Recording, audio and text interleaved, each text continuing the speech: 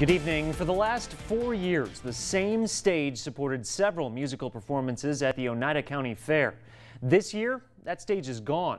So fair organizers needed to come up with something else. News Watch 12's Dakota Sherrick joins us live from Pioneer Park with more on how somebody helped piece together a solution. Dakota, good evening.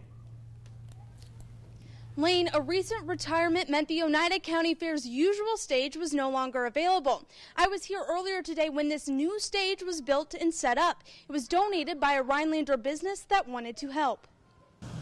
I think we all hooped and hollered and were like so excited.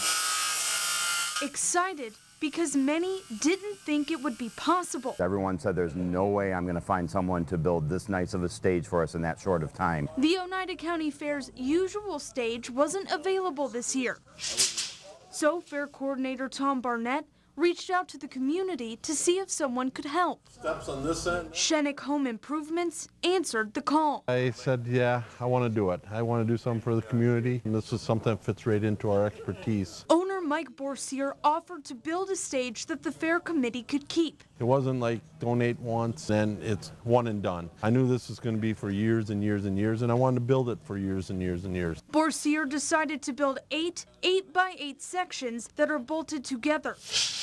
That way, it can be taken apart and stored easily, and it can be easily changed. If they ever wanted to just utilize half of the stage, they could take half of the stage, or if they want to rearrange the design of it. It's very maneuverable, and we're going to get a lot of use out of it. Barnett was surprised by the amount of generosity Borsier has shown, but he says it gives him hope for the future of the fair. I think the community is really getting behind the fair, and I think as the years go on, we're going to build more and more relationships.